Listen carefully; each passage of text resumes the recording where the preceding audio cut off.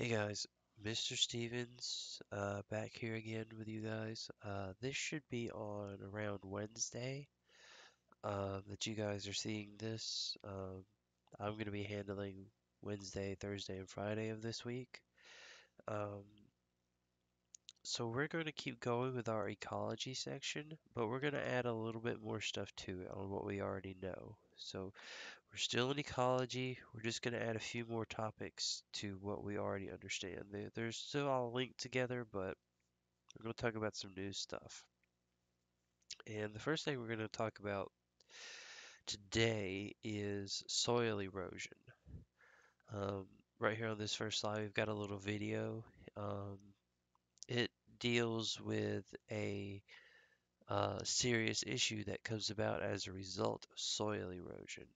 I won't spoil it, but the video itself shows something that's kind of, I guess, scary in a way, because not scary as in like a horror movie, but scary like how about how unpredictable and powerful nature can be, as a result of factors like soil erosion becoming a serious issue. So give that a watch. It's not very long, and then we can move forward. So this is our standard for what we're going to be starting here. 7.9, engage in argument to defend the effectiveness of a design solution that maintains biodiversity and ecosystem services. For example, using scientific, economic, and social considerations regarding purifying water, recycling nutrients, and preventing soil erosion. So basically, what that says is we are going to be looking at the science, the business side, and like human and social interactions regarding filtering and purifying water, recycling, and soil erosion. So, for today, we're going to start with soil erosion, and we're going to talk a little bit about how important it is and ways that we can work to prevent soil erosion. And then Thursday and Friday, we're going to talk about water purification, filtration, and recycling.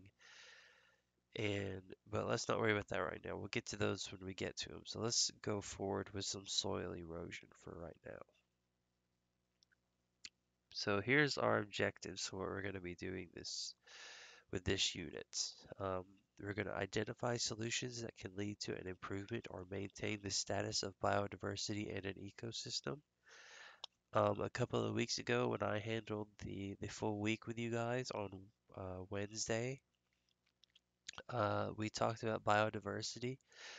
That may have been you guys' first real um, introduction to biodiversity, but I'm sure you guys all remember what it means. Bio, meaning life, and diversity, meaning a variety of things. So biodiversity is a variety of living things. Um, so that's basically saying that we're going to learn about ways that we can help biodiversity get stronger, or we can at least help it stay where it is. And an ecosystem, you guys all remember that. That one's easy. That's the combination of the efforts of the biotic, which are living things, and the abiotic, which are non-living things. It's how they work together and interact, and that is what culminates in making a ecosystem. So we are also going to identify ways that human activity harms biodiversity and leads to environmental concerns like soil erosion and ecosystem degradation. Um, you guys are all aware there are a lot of things that we do that harms nature, deforestation, um, too much agriculture, when we have farms that just keep expanding and expanding and they've got cows and all these other things, they've got to have places to eat for those cows to eat and to live. So we just, we cut down trees, we, build malls and car lots, and all kinds of things that harm the ecosystems and biodiversity. And as a result, those things they increase things like soil erosion, which is just another thing that leads to ecosystem degradation, which is just the lowering of the quality of the ecosystem. Uh, and finally, how biologists use biodiversity as a form of measurement for the Earth's health. Um, Biodiversity often gets used as a measurement tool. So, like, the higher the biodiversity of an area is, more often it's considered to be a healthier and richer environment. Um, on the flip side of that, if the biodiversity of an area is considered to be very low, so like you don't have a lot of species in that area, you don't have a lot of plants or animals interacting and doing stuff, and that area is often considered to be a little bit less healthy. It's not like in a dangerous way or anything because up in like the Arctic there's not a whole lot up there, but that doesn't mean that it's terribly unhealthy or a bad place. It's very specific in what it needs and what it does. So it's not a tool of like the entirety of the earth measured all at once. We kind of like to break it down into specific areas, but we do use it as a tool to measure how healthy an ecosystem is. So, how is soil eroded? What natural forces lead to soil being eroded and removed from its original location? So, last week with Miss Cunningham, we learned about, or it may have been the week before, but it's been recent. So, we learned about succession, primary succession and secondary succession. So, primary succession, we said that a big example of that was a volcano. So, Mount St. Helens, for example, when it erupted, all of that ash and lava and smoke, it killed everything in a very large diameter around that volcano. So, it made the soil completely useless. Like, it was no longer there. It was burned away, it was pushed away, it was just not able to support life anymore. And then we have secondary succession. That would be like a tornado was a popular example for that one. And tornadoes are often accompanied by, uh, of course, heavy winds like 100 mile per hour winds and a lot of rain. Um, we're pretty familiar with tornadoes down here, unfortunately.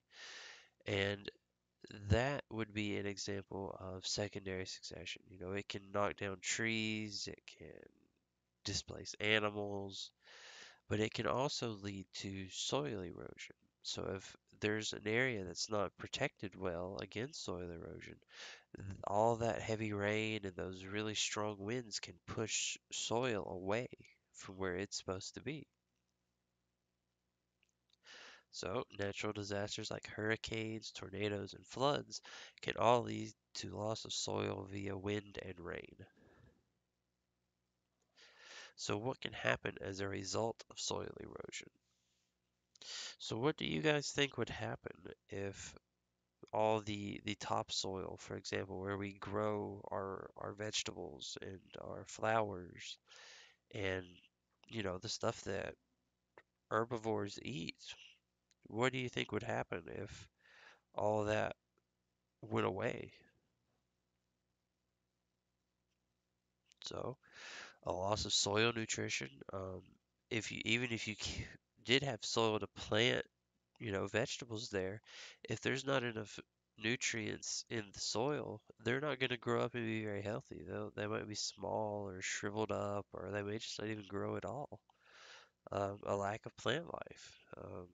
Grass won't grow, vegetables won't grow, trees won't grow, and an increased risk of flooding.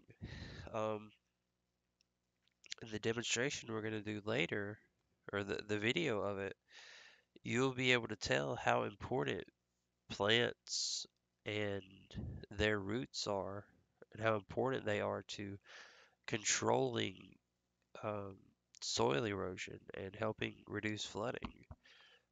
People don't give a lot of credit to plants, but they do a lot more than, smell nice and look make our houses look prettier. They do a lot for the ecosystems. And finally, do you think humans can be a cause of soil erosion? How so? So do you think that anything that we do could lead to soil erosion? Um, there's probably a lot of things, because we're probably the primary cause of degrading the health of ecosystems. So do you think there's anything that we can specifically do that leads to soil erosion? Things like construction, agriculture, um, raising livestock, and mining are all big concerns that can lead to soil erosion. Say, if we want to build a new mall somewhere, we have to get rid of all of the plant life in that area and we'd have to dig a foundation. And so we're getting rid of some of the um, natural protection against flooding and um, soil erosion. Agriculture and raising livestock kind of go hand in hand. If you have a big farm with a lot of horses and sheep and cows and a variety of animals that eat grass or plant life, they will eat all that grass, and when they're eating it, they're pulling it up by they're biting it, they're pulling it up by the roots sometimes, and they're causing the soil to not be as strong and be able to resist flooding. And mining, of course, mining is a very big concern, whether it's mining that goes underground, you're weakening the foundations of the soil that's further up, or if you're just mining at a surface level. If you're mining at a surface level, you're basically just clearing out an entire stretch of land to where there's nothing but hard dirt there where you're digging for minerals or whatever metals you're looking for. So let's go forward a little bit. So weathering is something you guys have probably heard about and maybe around the fifth grade or sixth grade, or maybe a little bit before that. And erosion and weathering often get mixed up. So, like it says here, erosion versus weathering. Erosion refers to the displacement of solids such as water, wind, and ice. So, erosion is when something is moved. Displacement means you're taking something from one area and you're putting it somewhere else. So that means we're moving the soil away from where it was originally supposed to be. Now, weathering. Weathering refers to the decomposition of soils and their minerals and rocks through direct contact with the Earth's atmosphere. So weathering is like how those rock formations out west, they get, beaten down over time with rain and wind and things like that to make those weird and really interesting looking formations, kind of like that picture there. The the process of weathering won't really push the rocks and their broken down minerals and materials away. They'll still be there. They may be, you know, broken apart into sand or pebbles, but they'll still be in that general area, or even still in that area. And it can lead to weird looking formations like that one on that picture there. So it says decomposition. That means it's breaking it down. It's not really moving it away somewhere. It's just breaking it down over time. Whereas displacement with erosion, it's taking it from its original area and moving it somewhere else.